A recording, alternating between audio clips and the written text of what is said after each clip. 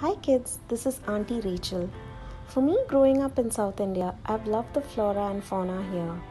But I realize my daughter doesn't share the same familiarity. So this is going to be the first in a series on common plants in India. Today we are taking a look at a beautiful flowering tree known as the Queen's crepe myrtle. In Tamil it's known as the kadlipu and its botanical name is Lagestromia Flores regina. A native species of India, I love the tree in both summer and monsoon.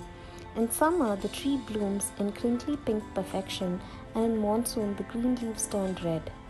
No lack of color you'll find with this tree year round, leading to its adoption as an ornamental world over. According to Devara, the Buddhist folklore, this is the tree under which the 11th Buddha received enlightenment. The tree's leaves and bark are also used in Ayurveda.